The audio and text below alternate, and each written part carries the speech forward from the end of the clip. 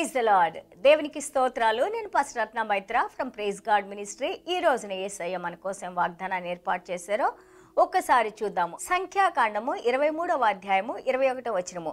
ఆయన యాకోబులో ఏ దోషమును కనుగొనలేదు, ఇజ్రాయెల్లో ఏ వంకరతనమును చూడలేదు. అతని దేవుడైన యెహోవా అతనికి తోడై ఉన్నాడు. Numbers chapter 23 verse 21. He has not observed iniquity in Jacob, nor has he seen wickedness in Israel. The Lord his God is with him, and the shout of a king is among them. దేవునికి స్తోత్రాలు. మనము యాకోబు గారిని గురించి వినగానే మనం ఏమనుకుంటాము, తన అన్నకు రావాల్సిన ఆశీర్వాదాలన్నింటినీ ఆయన మోసం చేసి తీసుకున్నారు. ఆయన సప్లాంటర్ అని, డిసీవర్ అని, చీటర్ అని, అబద్ధాలు చెప్పాడని మనం యాకోబు గారి గురించి నేర్చుకున్నాం. Even though he was blessed by God. ఆయన తల్లి గర్భంలో ఉండగానే ఆయన తల్లితో దేవుడు మాట్లాడారు. బట్ హియర్ బలాము గారు వచ్చి ఆ యొక్క దేవుని జనాంగాన్ని శపించడానికి, బలాక్ అనే రాజు ద్వారా ఆయన వచ్చి శపించడానికి వచ్చినప్పుడు బలాం గారు అంటున్నారు, I haven't seen any wickedness, I haven't seen anything wrong in Jacob. So ఎందుకు, what is the reason for that? మనము యెషయా గ్రంథం 53:6లో చూస్తుంటే, God laid all the iniquities of the entire world. ఈ భూ ప్రపంచపు మనుషులందరి పాపాలను కూడా యేసయ్య మీద సిలువలో ఆయన మోపేరని, దాని ద్వారా యేసయ్య ప్రతి ఒక్కరి భూ ప్రపంచపు ప్రతి సృష్టి యొక్క పాపాన్ని, మనుషులందరి పాపాన్ని యేసయ్య మోసారు. కాబట్టి ఈ రోజున యేసయ్య అన్నారు, చాలామంది నన్ను చూసిన వాళ్ళు, నాకు తెలిసిన వాళ్ళు అనొచ్చు, ఈమె మంచిది కాదు, ఈమె అది, ఆమె ఇదని ఎన్నో రకాలుగా మనుషులు అనుకోవచ్చు. కానీ ఈ రోజున దేవుడు అంటున్నారు, రత్న my daughter, she is a Holi person, she is a righteous one, because my blood is upon her and I cleanse her by my precious blood. నా పరిశుద్ధ రక్తంతో నా కుమార్తె రత్నాను నేను శుద్ధీకరించాను కనుక నా బిడ్డ పరిశుద్ధరాలు అని అంటున్నారు. దేవుని దృష్టిలో మనం పరిశుద్ధులము. మనుషులు ఏమైనా మాట్లాడుకోండి, what matters is what God does with us. దేవుడు మన ద్వారా ఏం కార్యాలు చేశారో, దేవుడు మనకేం చేశారో అది మనకి ఇంపార్టెంట్. సో 2 కొరింథీయులు 4వ అధ్యాయము 16వ వచనం చూస్తుంటే అపోస్తలుడు పౌలు గారు అంటారు, ఈ బయటదంతా కూడా పెరిష్ అయిపోద్ది. Everything, what ever you are seeing, what ever you are touching, what ever you are knowing పెరిషెస్, but inward man is renewed everyday by the spirit of God అని ఉంటుంది. మనలో ఉన్న మన ఆత్మ, నేను అనే మన జీవాన్ని ప్రతిరోజు పరిశుద్ధాత్మ దేవుడు దాన్ని జీవింపజేసి దేవునికి దగ్గరగా మనల్ని, ఒకవేళ మన శరీరానికి మరణం వస్తున్నా లేదా మన శరీరానికి వృద్ధాప్యం వస్తున్నా కానీ దేవునిలో మనం యవ్వనంగా, దేవుని తెలుసుకునేవారిగా, దేవునిలో జీవించేవారిగా పరిశుద్ధాత్మ దేవుడు మనకి సహాయం చేస్తూ నడిపిస్తారని మనం నేర్చుకున్నాం.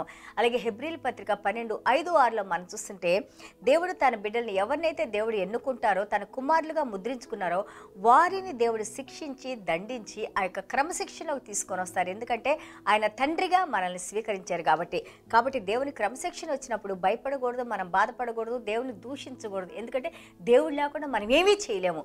నాకే ఎందుకు వచ్చినాయి కష్టాలు, నాకే ఎందుకు వచ్చినాయి అంటే నిన్ను మంచిదానిగా చేయాలని, నిన్ను మంచివాడిగా చేయాలని, దేవుని గురించి ఇంకా నువ్వు తెలుసుకోవాలని దేవుడు మనకి ఈ యొక్క యాక్చువల్గా these are the good things for us happening. So then God is polishing us, God is cleansing us, God is purifying us, God is pruning అస్.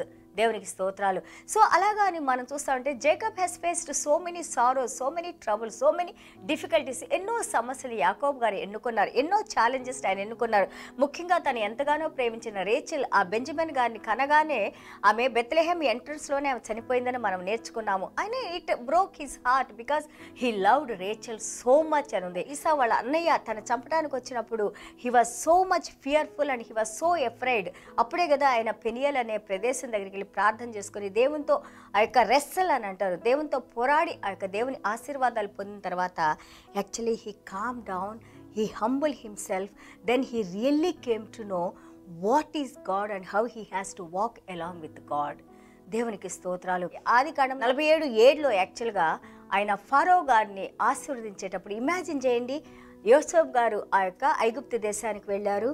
యోసేపు గారి తర్వాత మనకు తెలుసు కదా, ఆ యొక్క యాకోబు గారి కుటుంబం అంతా కూడా ఐగుప్తు దేశానికి వెళ్ళారని మనం నేర్చుకుంటున్నాము. అప్పుడు ఫరో గారిని ఆశీర్వదించేటప్పుడు ఫరో గారు అంటారు, నీ వయసు ఎంత అన్నప్పుడు నా తండ్రి అబ్రహాము, నా తండ్రి ఇస్సాకులాగా నేను జీవించలేదు, కానీ యాత్రికునిగా నేను జీవించి, అంటే వృద్ధా చేసుకున్న నా వయసు 130 సంవత్సరాలు అంటారు. దాని తర్వాత ఇంకొక 17 సంవత్సరాలు ఆయన జీవించి అద్భుతంగా దేవునిలో నడిచి 147వ సంవత్సరం అప్పుడు మన యాకోబు గారు మరణించినట్టు మనం చూస్తున్నాము. సో 48:15లో చూస్తుంటే ఆయన అంటా ఉన్నారు, my father walked with God, నా యొక్క తండ్రులు నా దేవునితో నడుచుకున్నారు, ఆయన నాకు ఎలాంటి కొదువు రాకుండా చూసుకున్నారు అని అంటున్నారు. అలాగే 48:16 ద ఏంజల్ హూ రెడీమ్డ్ మీ, ఆ రోజున ఆదికాండం 28:13లో Angel of the lord appear to him అని ఉంటుంది కదా, దేవదూత ఆయనకు ప్రత్యక్షమై, ఇదిగో నువ్వు వెళ్ళే ప్రదేశంలో నేనుంటాను, నీకు తోడుగా నేనుంటాను, మళ్ళా నిన్ను నేను తీసుకొని వస్తానని 20 సంవత్సరాల తర్వాత యాకోబు గారు వచ్చిన తర్వాత మళ్ళా యాకోబు గారు ఇక్కడ ఆయన మరణించే ముందు ఆయన అంటా ఉన్నారు, ఆ దేవుని దూత నాకు కనపడి నాకు దర్శనమిచ్చి నాతో మాట్లాడిన దేవదూత అంటే మన యేసయ్య గారు నాకు ఎలాంటి సమస్యలు రాకుండా, ఎలాంటి సాతాను శోధనలు, అంధకార శక్తులు నేను పడిపోకుండా నన్ను కాపాడారు అని అంటున్నారు. కీర్తన 34:7లో మనం చూసినా కానీ ఎవరైతే దేవుని యందు భయభక్తులు కలిగి ఉంటారో వారి చుట్టూ దేవదూతల దేవుడు కాపలాగా ఉంచి మనల్ని కాపాడుతూ ఉంటారు అని అంటున్నారు. అలాగే ఆదికాండం 48:21లో మనం చూస్తుంటే, సో దేవాది దేవుడు అంటున్నారు, I am God, I will be with you for ever, నేను ఎప్పుడు నీతో ఉంటానని దేవుడు చేసిన వాగ్దానాన్ని ఆయన గుర్తు తెచ్చుకుంటున్నారు. చూడండి ఎంత గొప్ప వ్యక్తో చూడండి యాకోబు గారు. మనం చాలా ఈజీగా చాలా సింపుల్గా మాట్లాడుకుంటాం యాకోబు గారి గురించి, కానీ ఆయనే 12 గోత్రాలకి ఆయన తండ్రిగా ఉన్నారు. అబ్రహాం గారి ఆశీర్వాదాన్ని, ఇస్సాకు గారి ఆశీర్వాదాన్ని, ఆ కవనుని దేవుడు యాకోబు గారితో రెన్యూ చేసుకొని యాకోబు గారి ద్వారా ఈ భూ ప్రపంచంలోకి మన యేసయ్య మన రక్షకుడు రావడానికి ఈ గోత్రం యూదా గోత్రం నుండి మన యేసయ్య వచ్చి ఈ రోజున నిన్ను నన్ను రక్షించుకుంటానికి ఆ రోజున యాకోబు గారి ఆశీర్వాదాల ద్వారా మనం ఈ రోజున రక్షించబడ్డాము. దేవునికి స్తోత్రాలు. చూడండి మనము ఇక్కడ ఇజ్రాయెల్లో మనం చూసినప్పుడు హెబ్రోన్లో ఆ మెక్ఫెలె అనే ప్రదేశంలో అబ్రహాం గారు శారా గారి సమాధులు ఉంటాయి, ఇస్సాకు గారు రెబ్కా గారి సమాధులు ఉంటాయి, అలాగే యాకోబు గారు లియా గారి సమాధులు ఉంటాయి. సో ఇవన్నీ కూడా చూడండి ఈవెన్ టిల్ టుడే ఈ రోజు వరకు కూడా సాక్ష్యాలుగా కొన్ని వేల సంవత్సరాల క్రితం చనిపోయిన ఆ యొక్క సాక్ష్యాలన్నీ కూడా జరిగినాయి అని కూడా మనం చూస్తూ ఉన్నాం కదా. సో కాబట్టి ఇంత అద్భుతంగా దేవుడు మనకి వాక్యాన్ని నేర్పిస్తున్నారు, మనతో మాట్లాడుతున్నారు. మనం ఎంత విశ్వాసం కలిగి ఉండాలి, ఏ విధంగా ఆ యొక్క యాకోబు గారిలో ఉన్న బలహీనతలు మనలో రాకుండా ఉండాలని ప్రార్థన చేసుకోవాలి. యాకోబు గారిలో ఉన్న ఆ యొక్క విశ్వాసము, దేవునిలో నడిచిన నడక, తన యొక్క హంబుల్నెస్, తర్వాత తాను తగ్గించుకొని దేవునిలో జీవించిన విధానము, అలాగే ఇవన్నీ కూడా మనం ఒక క్యారెక్టర్, మనం ఒక వ్యక్తిని గురించి బైబిల్ గ్రంథంలో చదువుతా ఉన్నప్పుడు the things which we are suppose to take, the things which is not good for us we should leave and we should all together we should get the strength from the lord and walk in the ways of the lord.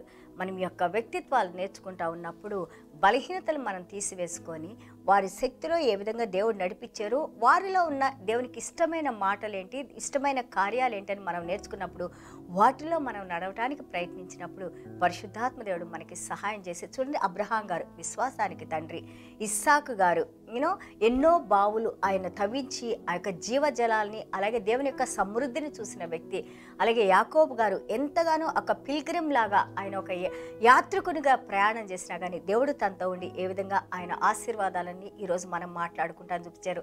అన్నిటికంటే ముఖ్యమైనది మన యేసయ్య చెప్పిన ప్రతి ఒక్క సత్యాన్ని ఆ Bible గ్రంథంలో నుంచి మనం నేర్చుకొని పాటించినప్పుడు we see haven on earth, మనము ఈ భూమి మీదే పరలోక రాజ్యాన్ని అనుభవించే వారిగా ఉంటాము. దేవునికి స్తోత్రాలు. చిన్న ప్రార్థన చేసుకుందాం. యేసయ్యా మీకు వందనాలు, స్తోత్రాలైనా. Thank you Jesus. What a wonderful word lord father God. It really excites us lord father God. మీ వాక్యాన్ని మేము చదువుకున్నప్పుడు నాయన ప్రభా, మీ వాక్యాన్ని మేము ధ్యానిస్తున్నప్పుడు నాయన, దాని గురించి మాట్లాడుకుంటున్నప్పుడు నాయన మీ హృదయాన్ని సంతోషపరిచే వారిగా ఉంటావు నాయన. యాక్చువల్లీ మీ మెడలోనైనా మమ్మల్ని ఒక హారంగా మీరు వేసుకొని ధరించి ఉంటారు నాయన ప్రభా. మీరు మాకు ఇచ్చిన ఈ యొక్క కృపను బట్టి, మీ వాక్యాన్ని మాట్లాడగలిగిన శక్తిని బట్టి మీకు వందనాలు, స్తోత్రాలైనా. అవునైనా యాకోబు గారినైనా ఎన్నో రకాలైన ఈ ప్రపంచానుసారంగా ఎన్నో మోసాలు చేసి జీవించినప్పటికీ నాయన తను మిమ్మల్ని తెలుసుకోని నాయన, మీ యొక్క శక్తిని తెలుసుకోని నాయన, అలాగే మీ సన్నిధానాన్ని అనుభవించిన ఆయన మీరు ముఖాముఖిగా యాకోబు గారితో మాట్లాడిన ఆయన ఈ రోజున ఎంతో మందికి నాయన భూ ప్రపంచానికే తండ్రి ఆశీర్వాదానికి కారకులుగా తండ్రి ప్రభా ఆ బిడ్డని మీరు ఉపయోగించుకొని ఆయన ఈరోజు మా అందరికీ మీరు బోధిస్తున్న వాక్యాలను బట్టి మీకు వందనాలు స్తోత్రాలనైనా తండ్రి. అన్నిటికంటే నాయన ప్రభా ఇక యూదా గోత్రం నుండి వచ్చిన యేసయ్య నాయన మీరు రక్షకుడిగా ఈ భూమి మీదకి వచ్చిన ఆయన మాకు విడుదల కలుగు చేసిన ఆయన ఈ రోజున నాయన పరలోక రాజ్య వారసులుగా మమ్మల్ని దీవించినందుకు నాయన, మా ప్రతి పాపాన్ని కడిగి వేసినందుకు నాయన ప్రభా మీ రక్షణ భాగ్యాన్ని మాకు అనుగ్రహించినందుకు నాయన, అలాగే అబ్రహాం గారి ఆశీర్వాదాలని యేసయ్యలో మాకు అనుగ్రహించినందుకు మీ పాదాలకు స్తుతులు స్తోత్రాలు చెల్లించుకుంటూ మాలో ఉన్న ప్రతి బలహీనతలు మీరు విడుదల కలుగు చేసిన ఆయన ప్రతి బిడ్డకు ఏ ఏ సమస్యలో ఉన్నారో ప్రతి సమస్య నుండి నాయన ప్రభా విడుదల కలుగు చేసిన ఆయన మీ పరలోక రాజ్యపు దీవెనతో నింపి నడిపించమని యేసయ్య దివ్యమైన నామములో తండ్రి ఆశీర్వదించి ప్రార్థన చేస్తున్నాం తండ్రి. ఆమేన్. God bless you all.